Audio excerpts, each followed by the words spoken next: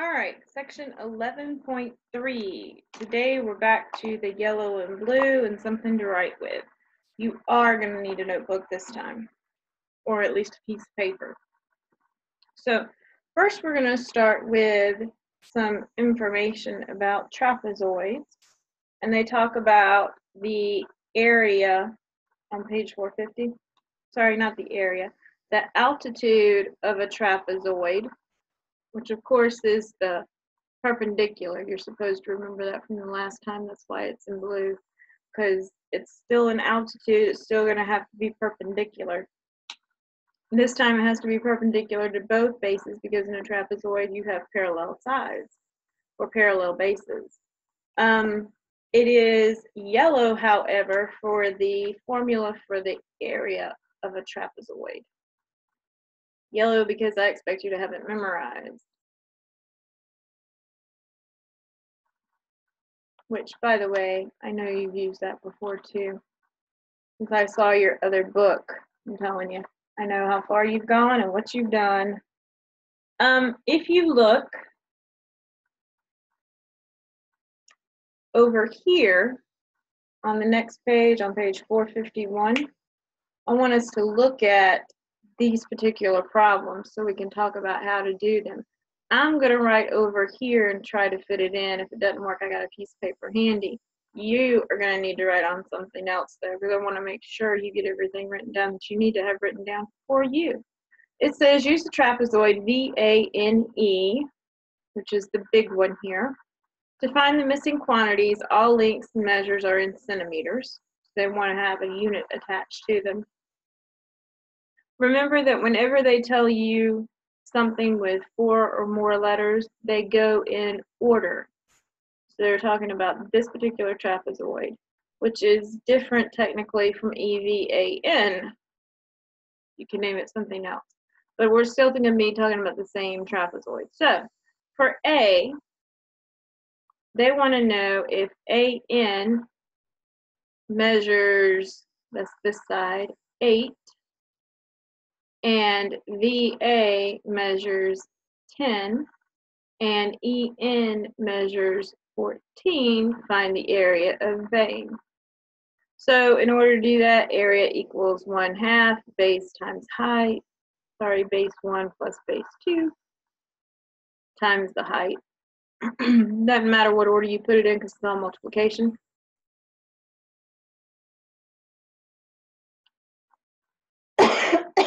Ten plus 14 are my two bases. That'll give me 24 times 8. Half of 24 is 12. 12 times 8 is 96 centimeters squared. Make sure, because it's area, you put that squared part on it. Hey, look down here, I'm right, 96 centimeters squared. For B, it says VA equals 12 and EV equals, that's this one, 10, and ET equals 6. Find the area. So what they didn't tell me is they didn't tell me this whole length, and they didn't tell me the height. So I have to find the height, and I have to find this whole length. Well, if that side is 12, then this other part down here will have to be 12, which makes my whole length down here 18, because 6 plus 12 is 18. And then in order to find this side, I can use Pythagorean theorem because it's a right triangle. And it happens to be one of our Pythagorean triples, which means that this is still 8. So area equals 1/2 12 plus 18, that's 30, times 8. Half of 30 is 15. 15 times 8 is a big number. Ooh, 120.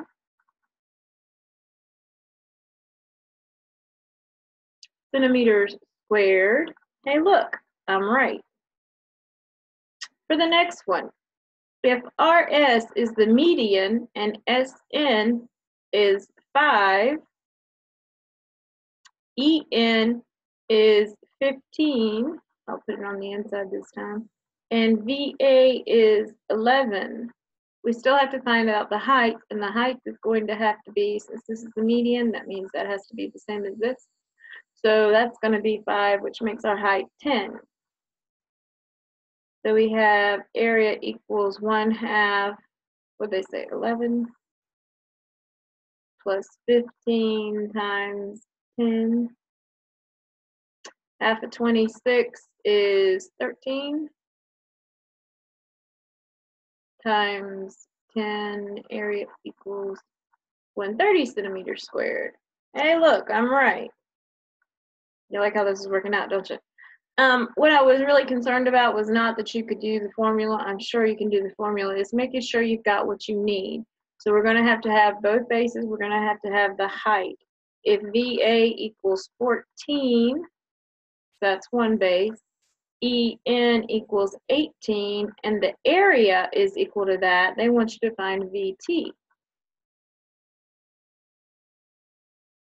So next time we have to use some algebra. They told us VA, that's one of the bases, is 14, plus EN is 18, and they want to know what VT is. They want to know what the altitude is. The height is what we're looking for. Oh, and they told us the area was 128.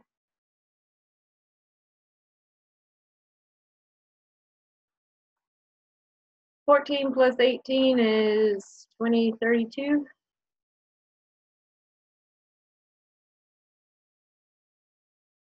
32 times height, half of 32 is 16. Divide both sides by 16. And the height is going to equal whatever that is. Hey, look, it's 8. 8 centimeters, not centimeters squared. Because we're talking about length this time, not area. Same thing with this one. They were looking for the same looking for that VA. You do the same stuff with algebra. I'm sure you understand the algebra. I don't think I need to remind you too much about algebra. You're a pretty smart girl or guy, whichever the case may be. But I wanted you to see that sometimes you're going to have to derive some stuff, and that's okay. It's all right. You will be fine. All right, so moving on to section 11.4. Yeah, we move fast in this class, don't we? Talking about the area of regular polygons. I tapped my camera. It's going to move some. Down here at the bottom is where we get a whole heap of information.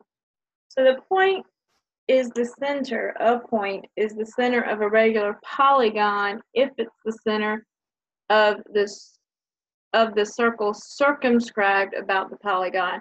So in other words, if the points of the vertex touch that circle and it's the center of that circle, then it's the center of the polygon. And a radius of a polygon joins the center to one of the vertexes. That right there. That's the radius. Now, other information that's a bit more important is talking about an apothem. An apothem is the distance from the center of the polygon to a side at a right angle.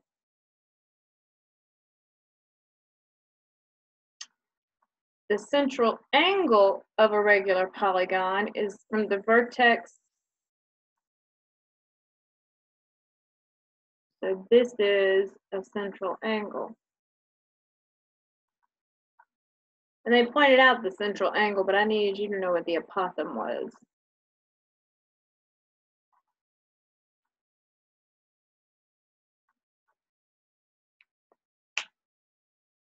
Now that we've talked about it, they're going to start using them a lot.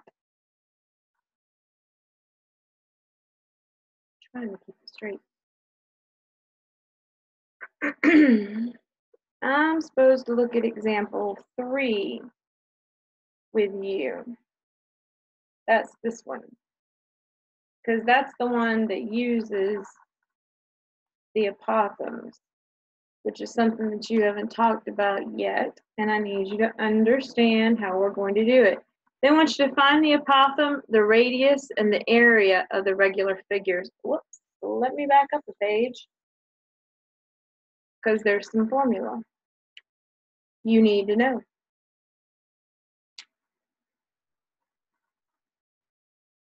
The area of a regular polygon, and remember regular means that all the sides are equal, is equal to 1/2 the apophthegm times the perimeter of the polygon.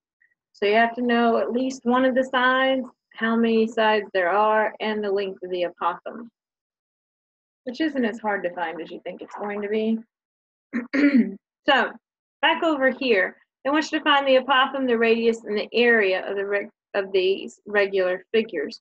So here they only told us that it was 14 inches from one side to the other. That means that your apophthegm is going to be half that, because you can see that this is the same distance. So A is going to equal 7.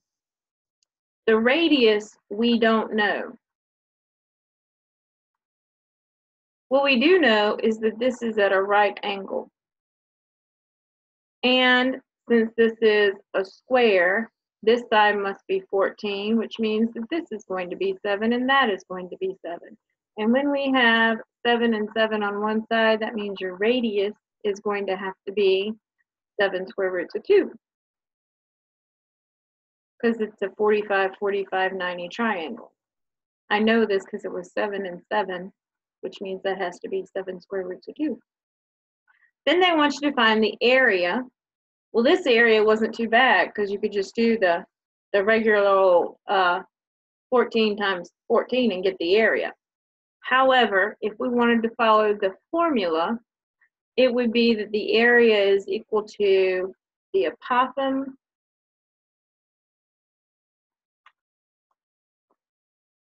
sorry, 1/2 the apophthegm times the perimeter. Our apophthegm was 7. Our perimeter was 14 plus 14 plus 14 plus 14, or 56. Half of 56 is 28. 28 times 7 still gives you 196. And they called these, oh, they didn't say. They called them inches. Oh, it does say right there. Inches squared.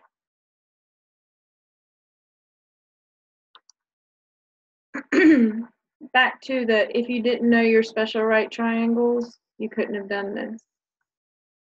Over here, it's the same case. They want to know what the apophthegm is, the radius, and then the area of the regular figure. So if the apophthegm is my long leg, down here, if this is 10, that means that each of these are going to be 5. And if this is 5, and since this is a hexagon, has 6 sides, that means that each of these central angles has to be 60 degrees. So half of my 60 degrees is going to be 30 degrees, which makes this one down here 60 degrees, which makes it a 30, 60, 90 triangle. So since this is 5, then this is going to have to be 5 square roots of 3. And my radius is going to have to be 10. Because it's 2 times 5.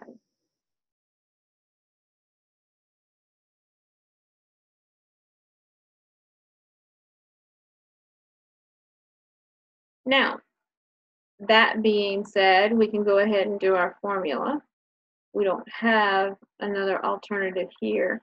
So 1/2 times the apophthegm, which was 5 square roots of 3, times my perimeter, 6 times 10 is 60, So area is going to equal 30 times 5 square roots of 3, because half of 60 is 30.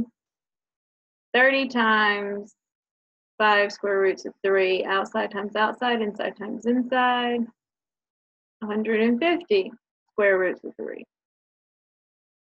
Look at that.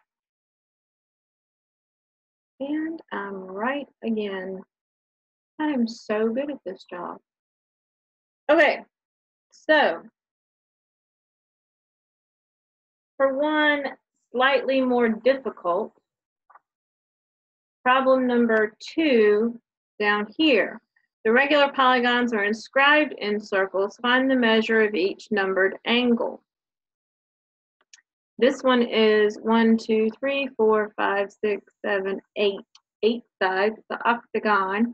So in order for me to find out what one of the central angles is, because it has 2 adjacent vertexes, so that makes it a central angle, I'm going to say 360 degrees divided by 8, and that's going to tell me what my central angle is. So it'd be great if I had a calculator. Woo, give me a second.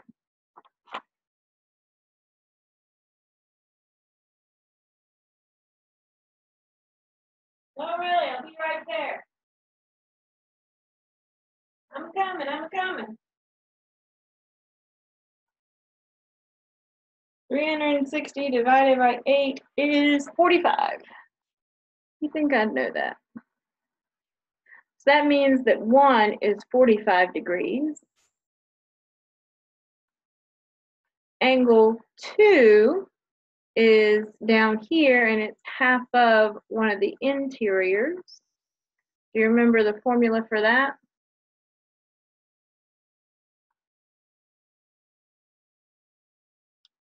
(180) times n minus 2, yes, I think so. So 180 times 8 minus 2,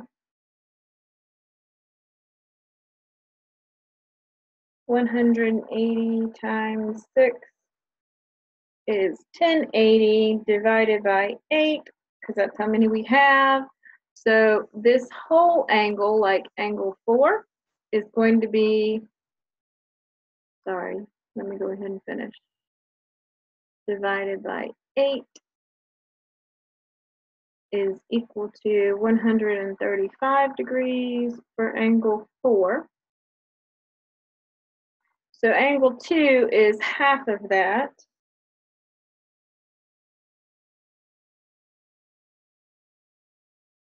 Measure of angle 2 is equal to 67.5. The measure of angle 3 is also 67.5. The measure of angle 6 is also 67.5. Measure of angle 7 is half of the 45.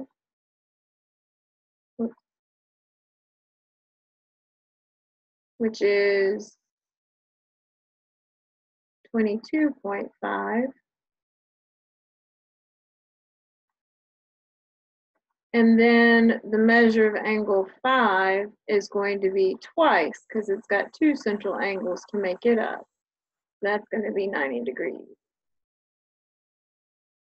Wanted to make sure you got reminded of this, wanted to make sure you can pick it all out yourself.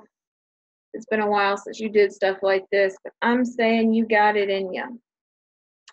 So, all that being said, time for some classwork and some homework. Classwork on page 452, and don't worry, we're not smushing stuff together anymore in this chapter. This is the last time. Numbers 3, 7, 11, 15, and 17, and then on page 457, numbers 1, 5, 7, 11, and 15. And then for the homework, I know that was a lot, right? I used to do 20 problems a night. I'm just telling you. Numbers sorry, page 452. Numbers 5, 9, 13, 19, 21. And then on page 458, it really is 458 wins in. Numbers 3, 9, 13, and 25. Okay, I'll see you next time. Bye.